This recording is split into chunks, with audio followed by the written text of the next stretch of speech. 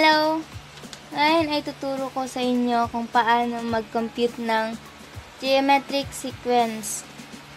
So, we have already problem. So, ang gagawin na lang natin is kung paano mag-compute. First thing first is kailangan natin ng formula. Kasi pagka wala tayong formula, hindi natin makakompute ng maayos or hindi natin masasolve ang problem. So, yung formula natin is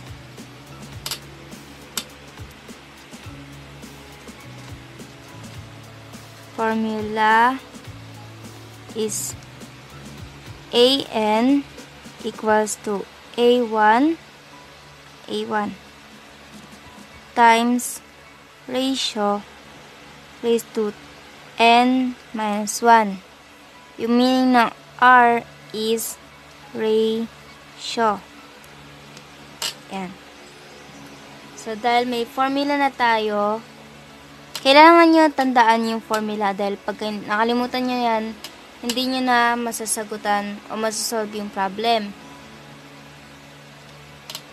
So, ang gagawin na natin is next na step is isa-substitute na natin siya sa first problem. Yung first problem muna natin ang unang sagutan. Yan. So, A, yung nth term is yung tinutukan niya, yung fifth term. So, fifth, yan. A1 times yung ratio natin is 2. Dahil kailangan ni 2 si nth term, kukunin niya si fifth term dito, lilipat siya dito. Yan. 5 minus 1. Next is, dahil nahiram na ni 2 si fifth term na hingi na niya, is mapapalitan na natin siya ng 16. Yan, ito. A1 siya dahil wala naman talagang A1 dahil ayan yung hinahanap natin. So, 2. 5 minus 1 equals to 4.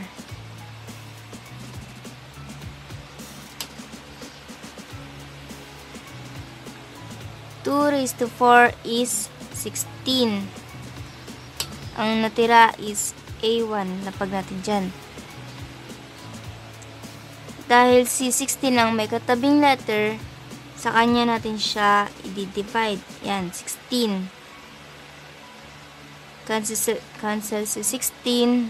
Ang matitira si A1. Yan. 16 divided by 16 equals to 1. That's our final answer.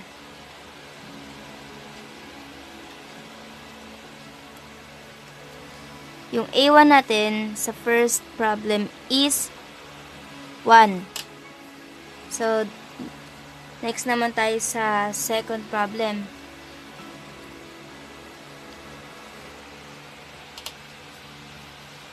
Dahil wala siyang ratio, una natin gagawin is hanapin natin si ratio.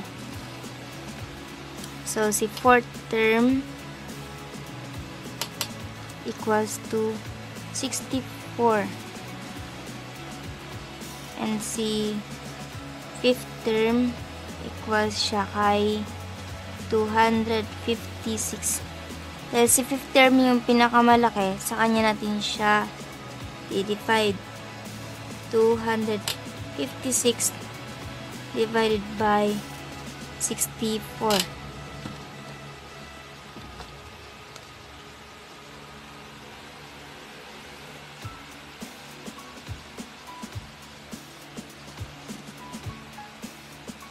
Gamit tayo calculator.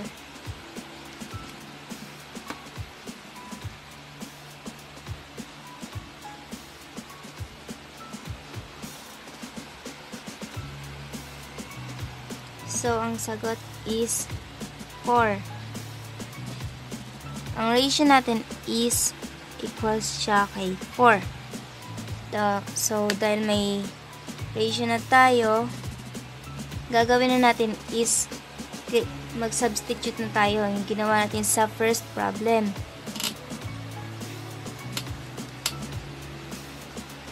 So,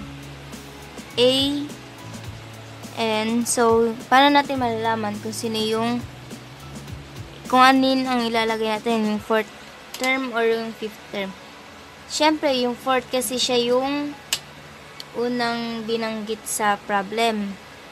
So, 4th was A1 times, yung ratio natin is 4, lagay natin siya sa 4. Dahil kailangan ni 4 ng nth term,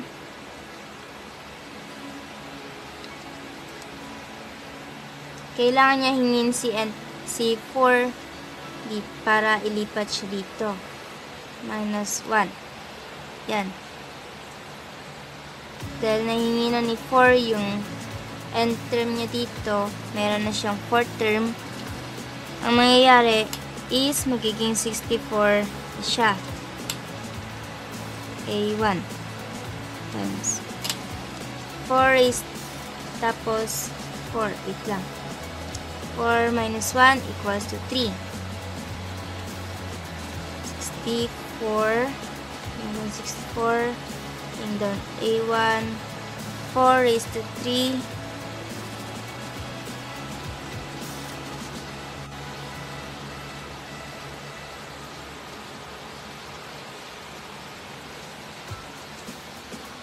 equals siya kay 64.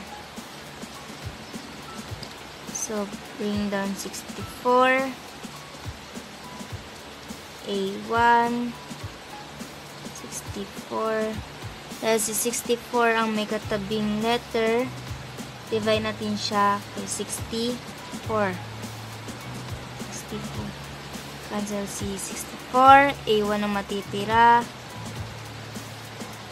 64 divided by 64 equals 1. Ganon din po yung sagot natin sa second problem. A1. That's our final answer.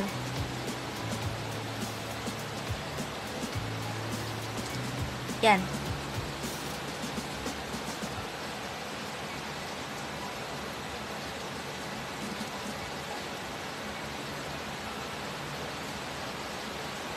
Yan. Tapos na. Ganun lang kadali.